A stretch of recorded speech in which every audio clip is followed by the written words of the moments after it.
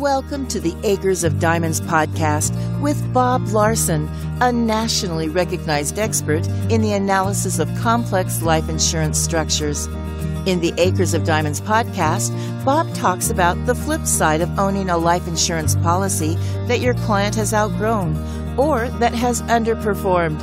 We share insight and strategies to help advisors maximize the effectiveness and value of their clients' life insurance policies. Hello and welcome to the Acres of Diamonds podcast with Bob Larsen from Settlement Masters. Today, Bob is going to be taking us through some of the myths. He's going to demyth some of the questions and concerns about the settlement industry. I'm really excited to get into this one. Bob gave us a view on the last podcast of why it's so important, but now we're going to get into the nitty-gritty of what people are thinking, and I'm excited to hear it. So Bob, how are you today? I am fantastic. It's Tuesday, and I am ready to go. Fantastic. So, Bob, when I think of settlement, I have these really cheesy commercials in my mind. People that are like, I won the lottery and now I take payments, but I want my money right now. So who do I call? And there's some sort of settlement that they can get. But I know that I just don't think it's all real. I don't think it's, I have some concerns about that part of the industry. But I don't think that's what this is. So, Bob, what is a life settlement? Well, Eric, it's a great question, and I'm sure that many listeners have had that same thought run through their mind in the past. It is something that sometimes we overlook because we don't realize what's going through people's minds. That type of transaction is very different than a life settlement. A life settlement is just at the simplest terms.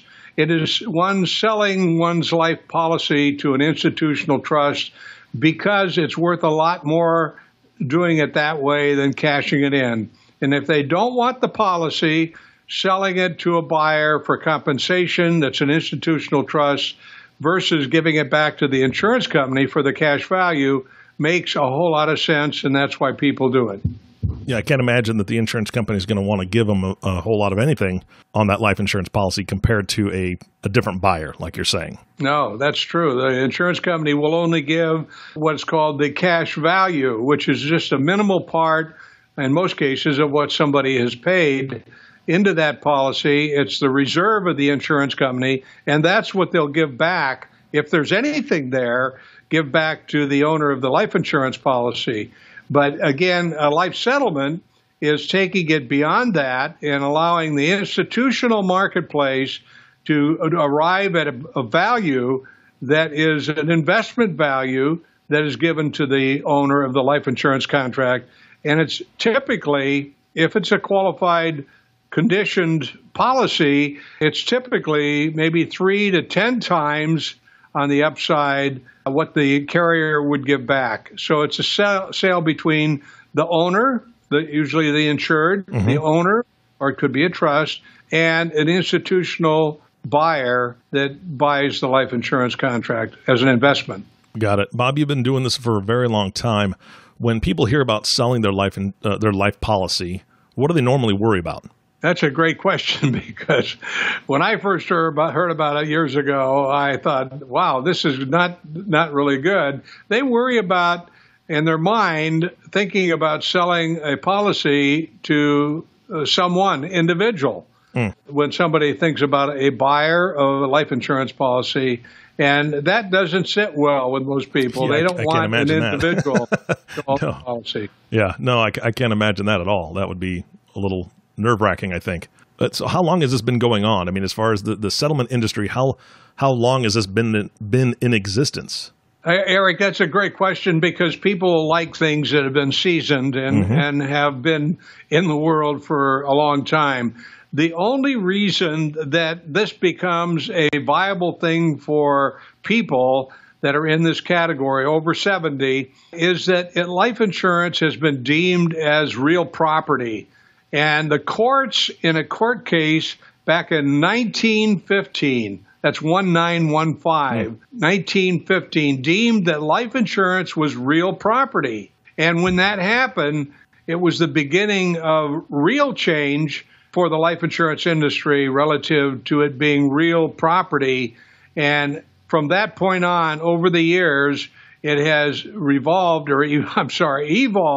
to the regulated industry that it is that's a phenomenal benefit for the right category of people. 103 years ago. That's that's just a little bit ago. 103 years ago. When that happened, how did that change the view of life insurance in general? Well, it did big time, because even today, people think of insurance in one box. They think of life insurance as protection during a certain period, like auto insurance, homeowners insurance, fire insurance. Mm-hmm. They pay the insurance company if they have a loss. They're protected annually. And that's how they think about insurance. They put it in the same box. Life insurance, because it's deemed as real property, is in a totally separate category, because in the original state, when it was deemed real property, it was a property that had a specified period and a specified pricing to carry that contract to age 95. Even though maybe the pricing might change based on criteria, it is real property. You own it. You have the right to keep it regardless. So you own it for a period, unlike that of auto insurance, fire insurance, and other types of insurance where they actually can cancel you at any time. This is real property. You own it when you buy it, outside of term insurance. And term insurance is good for a settlement if converted up to a certain age, and it became viable for a settlement. But the difference is you own it. You have a period as long as you pay the required premium. They cannot cancel the policy. So that's what constitutes it being a real property issue. Today there's different forms of life insurance. Many of them are used for retirement accumulation. Mm-hmm. That's unique. It's real property. And sometimes it's just protecting family and businesses from a loss. So that's what makes it different when the view of life insurance became a real property in 1915. It's real property, but some of it has an expiration date, if I'm not mistaken. So how does that play into it? Well, that's true. Life insurance, once you buy it and you purchase permanent insurance, you own it. The life insurance, in many cases, if you cash it in, will give you back some amount of money, if there is any left in the reserve, mm-hmm. if you don't want it. Most of all, the money that you paid into it sometimes can come back, but very rarely. It makes a real property. As I said, you own it and you control it. If you buy it on a permanent basis, you own it. They can't cancel it. That policy, as long as you pay the amount that's required, it's your property. And that's what the court case made in 1915. That's why it is even saleable to an institutional market. You're transferring that ownership to an institutional trust. Okay, then where does life settlement fit in with all that you just covered? Well, the key is, and I don't mean to be repetitive, but a life insurance settlement is where a qualified buyer, which is called a provider, a manager of funds, a qualified buyer looks at the policy and determines the present value of that contract on a life basis.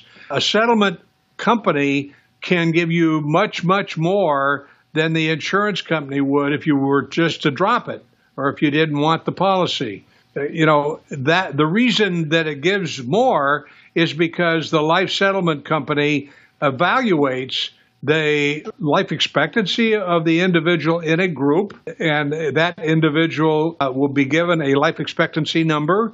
Let me explain life expectancy because I think that's an important issue. Definitely. Also.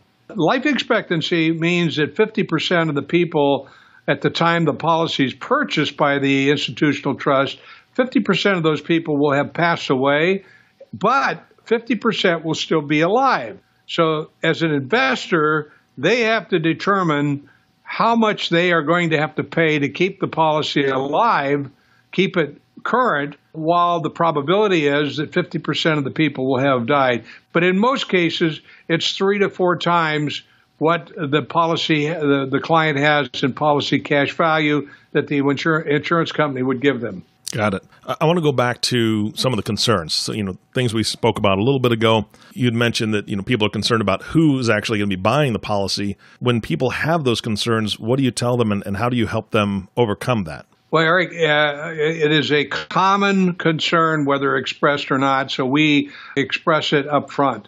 and that is people will think of selling life insurance, selling to an individual. They want to know who's going to own my policy. So we cover it right up front, and we give them an understanding that there's a difference in who buys that contract. Years ago, there were small investor groups that bought life insurance contracts and pay cash for it. They may have been 3 individual wealthy investors, and they bought the contracts and held them.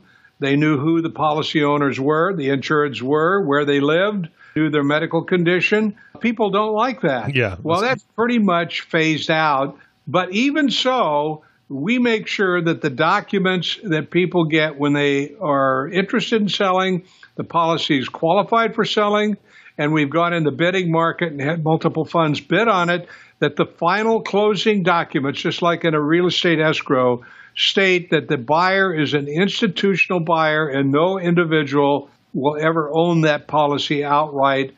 So we eliminate those concerns because, frankly, if my mother was selling her policy, believe me, I would have that same concern, and I want to make sure that I'm protected in that respect. So people can't buy individually this policy that they would be, through our firm anyway, so there's more incentive in that person dying than living. We want to eliminate that issue. That's a big concern. I can imagine. Bob, I am known as, I guess I'm in the sandwich generation from what I've heard it called, where I have kids and I also have parents that are still living.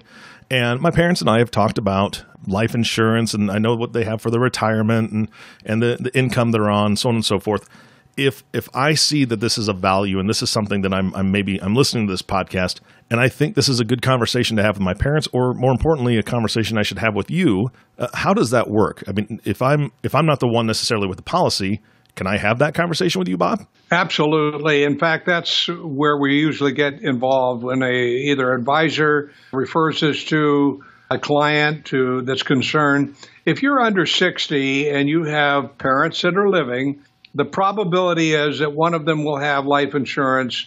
And as a result of looking at what the parents want, they've done planning because they want you as the child and your their grandchildren to receive what they built up in life after they've gone. The question is what they've done to pass that down, is it working? Now, I say that because most of the family members are unaware of what the parents have done, number one. Number two, they're mostly highly concerned about asking the question because it will sound like they're interested in their inheritance.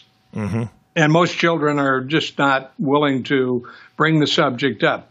But here's the pathway, if I will, about bringing this up. Mom and dad may have done a lot of planning. You may be under 60 and have a mom and dad in the 80 or 90 age category, which are prime settlement age groups. You may say that you may have recently been introduced to the fact that life insurance has changed for many people to where it is no longer affordable because of the increased premium that carriers have imposed upon individuals. Mm-hmm.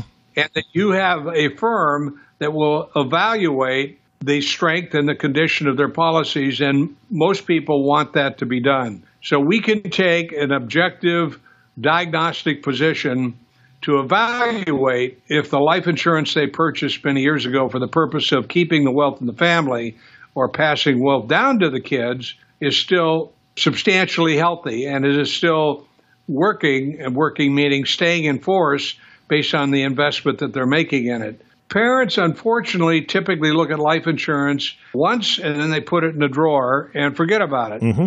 And that problem, Eric, is a big problem because of the $143 billion that's being dropped or cashed in every year, which is, by the way, an acceleration of probably 40% of what it's ever been in the past. There's a phenomenal number of those policies that are worth a lot more in the settlement marketplace. So children and family members need to help out because parents, on two levels, they're going to be responsible for the parents if they have minimal money for retirement when they get old or sick and they need long-term care. Absolutely. Usually, even my daughter was asking the other day about my long-term care and how I'd be positioned because their mother is getting aged and she's not well, and they're looking at having to take care of her. Many of you that are listening to this may have that concern.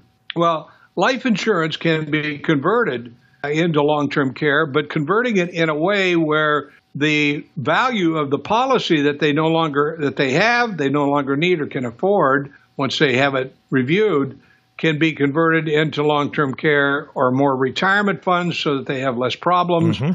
You'll be doing your parents and your grandparents, if need be, a real favor by telling them about this problem and having this logically looked at from a numbers standpoint. All we do is give people the economics of keeping their life insurance and showing them what the reality is versus a capital value analysis in the institutional market. And if the policy is not wanted to be kept, and the children have helped their parents preserve an asset, in many cases would go away. Mm-hmm. And then the parents find out about it, Eric, long after it's capable of being revived. And I'll give you just a quick example of that. We have a client that's been paying a certain amount of money forever, thinking that amount was the amount that they'd have to continue to pay. But policies issued in the late 80s and 90s and early 2000s had a lower premium going in, but it was based on the carrier earning a fixed amount of interest to credit to each of the policies. Mm-hmm. Well, earnings plummeted, Eric. Yep. Bonds, as you know, have gone down to basement level returns. And so that's what the insurance company primarily invests in. So now they have raised the cost of insurance because their earnings have not been sufficient. So the policy owner, instead of looking that they would normally pay $20,000 a year, that was enough to keep their $1 million policy alive. Now they find out under one of our reviews that it's going to cost them $80,000 a year to keep the policy alive until they pass away. And that's unaffordable. Well, why not convert that policy that may have a cash value of $20,000 into a value of $300,000 to $400,000 in the institutional marketplace? That's what children can talk about to their parents and grandparents. Absolutely. I mean, that's so important. And like you said, the evaluation's free, correct? Yeah, we do this as free is a funny word. It's a complimentary evaluation. We are like, in some respects, a real estate agent that is brokering a house for a client that wants to sell it. Mm-hmm. And they get paid if they do a good job. Ours is a success fee, which is back-ended based on the value that we create over and above the cash value. So it is a vastly affordable process. We do a lot of work to make sure that we know if they can keep the policy, what do they have to do? If they don't want to keep it, what are the prices in the institutional market? And we take care of all those expenses.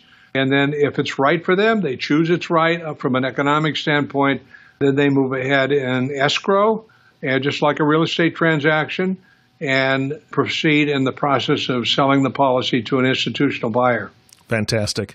Bob, we're getting short on time here. What do you want to tell our listeners in summing this day up? Well, I would just say that because most people don't know the value of their life insurance, people don't know the condition of their life insurance, people that are wanting that insurance contract or not wanting it, some of them are letting it ride, meaning they're not paying any more into it. They feel like the cash value can cover the contract, and it's not going to be enough, and so it's going to kind of like bankrupt once it runs out of value. I would say be vigilant. This is a real asset. And if you want to keep it, you should know what kind of investment you need to make in it. You need to find a qualified licensed broker that is willing to take the project on without charging you, but first showing you all the ways that you can keep the policy and maybe reduce the premium and keep it versus the capital value in the settlement market.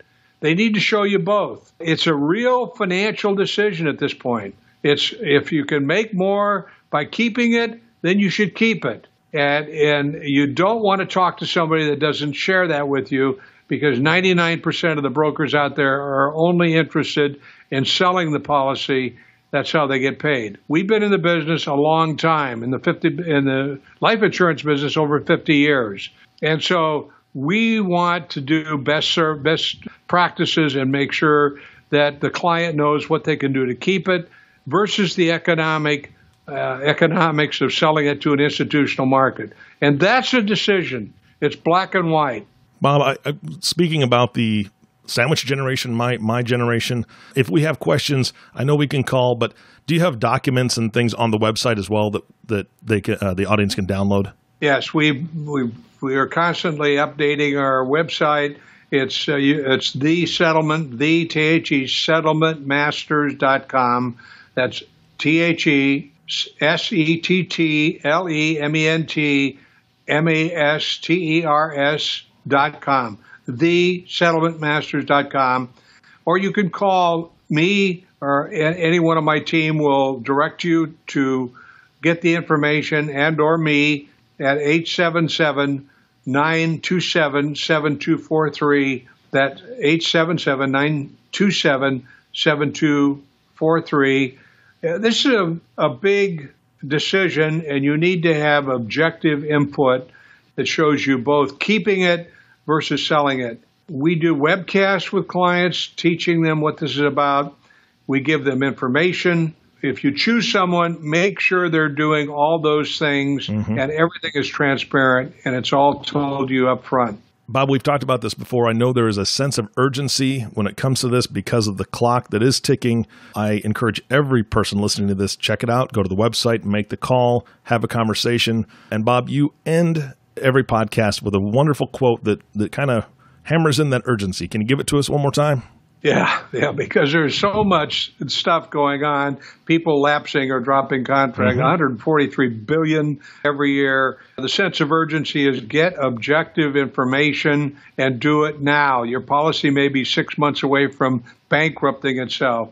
And so what I tell people, and I always quote this poem because it means so much to me, and that's on the plains of hesitation, bleak the bones of countless millions, that on the dawn of victory sat down to think about it and wait, and there their policy died. And don't let that happen. It's a real piece of property. It's a real life investment. Get someone that gives you objective advice, and we at Settlement Masters will be here to help you if you choose us. Thank you for listening. Eric, thanks for the questions. Appreciate it. You bet. Have a wonderful week. Yeah, thank you, Bob. And I like the twist on the end of that one. So thank you for all your time today. And thank you, audience, for listening to today's podcast with the Settlement Masters, Bob Larsen. This is the Acre of Diamond podcast. If you have not subscribed to this podcast yet, please click the subscribe now button below. This way, when Bob comes out with a new podcast, it'll show up directly on your listening device. This makes it really easy to share these podcasts with your friends and family. And we talked a lot about family today. If you have a parent that maybe they need to hear this, or they need to hear something else that Bob is saying in one of the other podcasts, if that helps make the conversation easier, we would love that. Again, thank you for listening today. For everyone at Acres of Diamond Podcast and the Settlement Masters, this is Eric Johnson reminding you to live your best day every day. We'll see you next time. Thank you for listening to the Acres of Diamonds podcast. Click the subscribe button below to be notified when new episodes become available. The content has been made available for informational and educational purposes only. The content is not intended to be a substitute for professional investing advice. Always seek the advice of your financial advisor or other qualified financial service provider with any questions you may have regarding your investment planning.